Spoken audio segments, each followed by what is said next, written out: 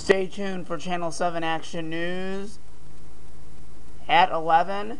We're always taking action for you. We will be back after these brief messages. Please stay tuned to us on Channel 7 Action News, WXYZ Detroit. America's #1 news source.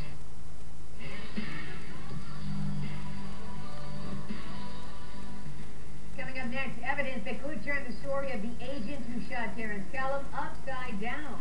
And a weather forecast you've got to see. 7 Action News is seconds away.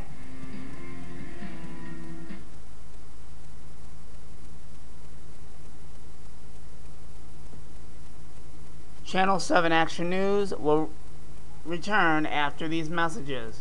Once again, Channel 7 Action News will return after these messages. Thank you.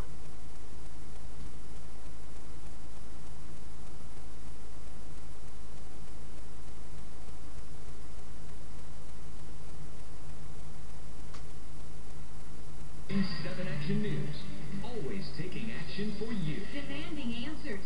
The family of a young man shot and killed by a federal officer says there is evidence that will set the record straight. It's going to show the truth, that my son was walked down the stairs and assassinated right in my face. So why aren't police handing it over? That evidence is home security video confiscated by investigators. It was recorded inside and outside the home where Terrence Callum was shot and killed. 7 Action News reporter Aaron Baskerville joins us live tonight from outside police headquarters. Now, Aaron, you spoke with Callum's family. What are they saying about this videotape? Stephen and Carolyn, tonight, new demands and claims coming from the family of Terrence Callum tonight. They want their surveillance video back. They claim it shows the truth. They brought him from upstairs, handcuffed him, bring him down. How did he even get a hammer if there was a hammer? The camera, this angle right here, will possibly show the shooting. I know it will. I know it will. Terrence Callum's father, with his attorney by his side, is now demanding to see the surveillance video inside his house.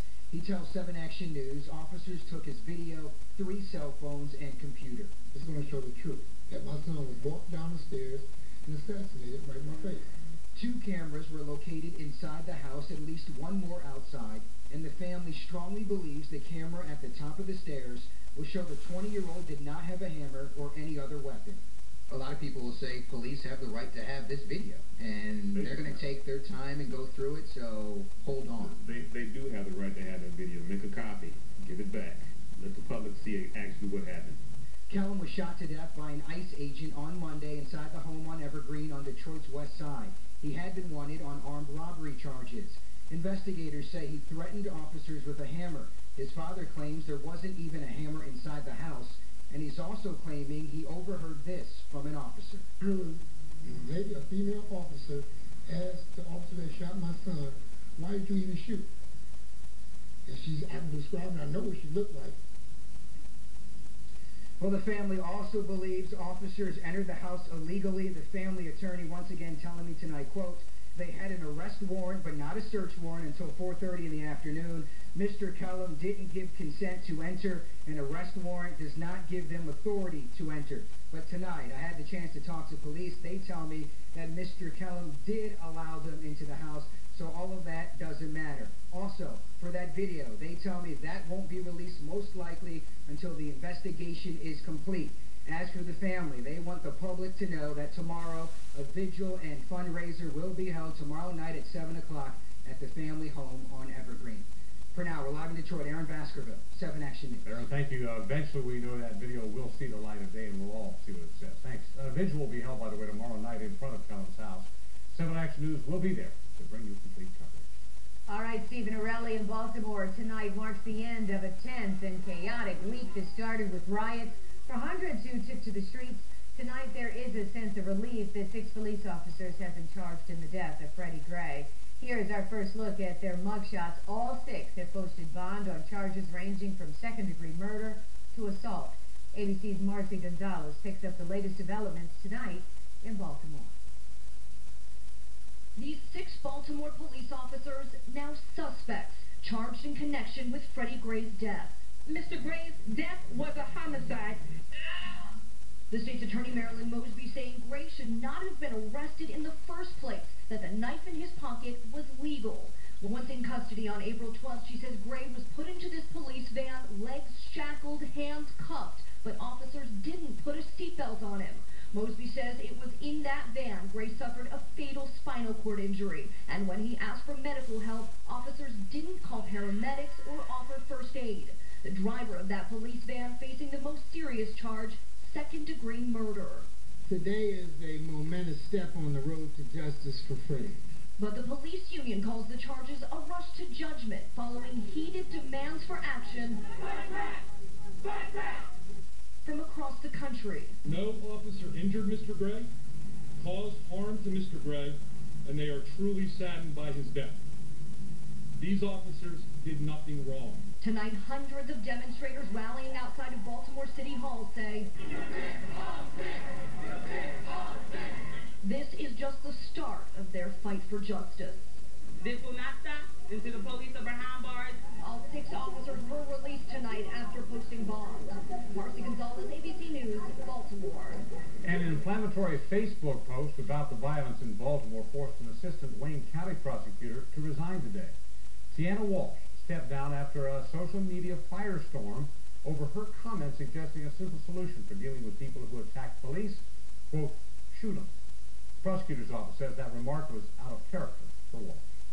Well, now to your 7 First Alert forecast and an incredible weekend ahead of us. People are enjoying the warm night in Royal Oak, but the best is yet to come. 7 First Alert Chief Meteorologist Dave Rexroth is in the Weather Center right now with more to celebrate, really. Short sleeves and tropical music. How about that? Beautiful first today here. Felt like it today. We really jumped. Yesterday we were in the 40s and 50s. Today 70s for most of us. Outside right now 58 degrees. Here comes some clouds. It's not a problem. Really nice and calm tonight. The weekend warms it up, and can we keep it dry? Warm air holds more moisture, you know. And once that rain and shower and thunderstorm chance gets here, it's going to stick around. We'll look at the next week in your 7 First Alert forecast coming up. All right, Dave, thank you so much. 2 communities that are so close together but often seem worlds apart will join forces tomorrow for a peace and unity walk.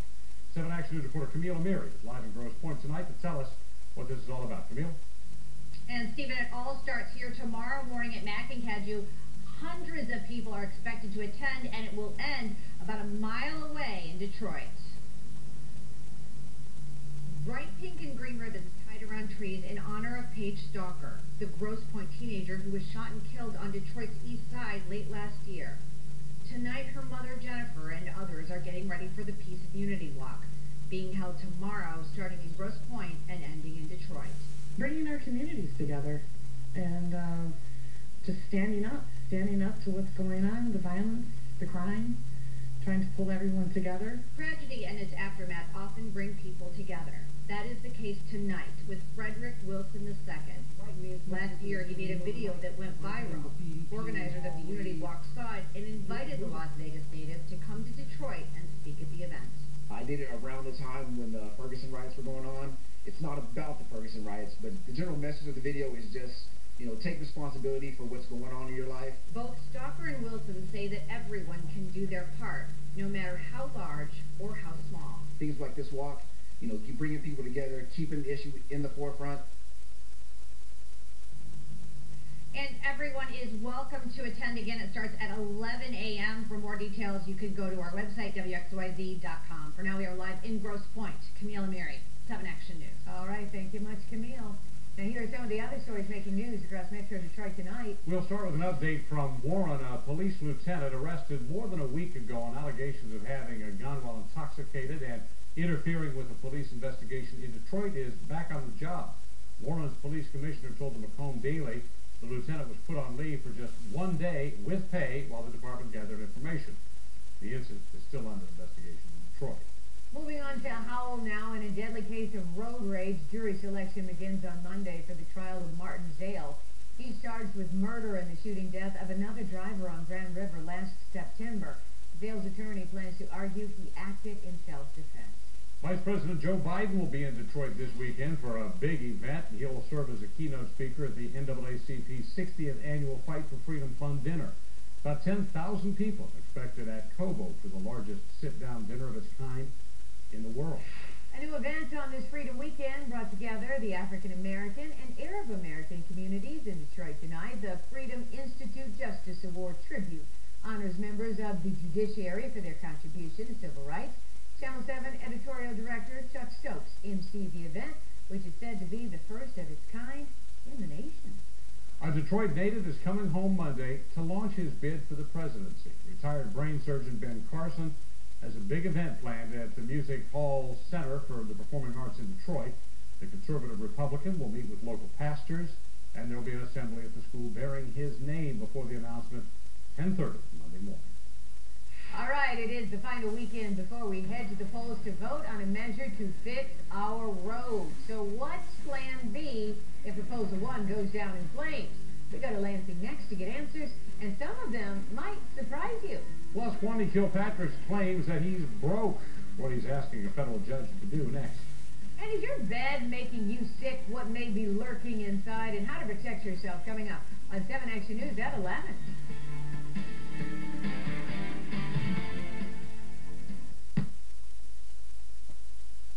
Stay tuned with Channel 7 Action News for the second half of the show.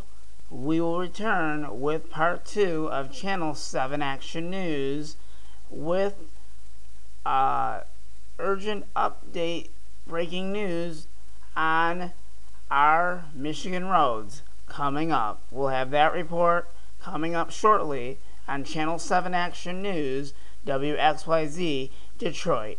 Stay tuned for more.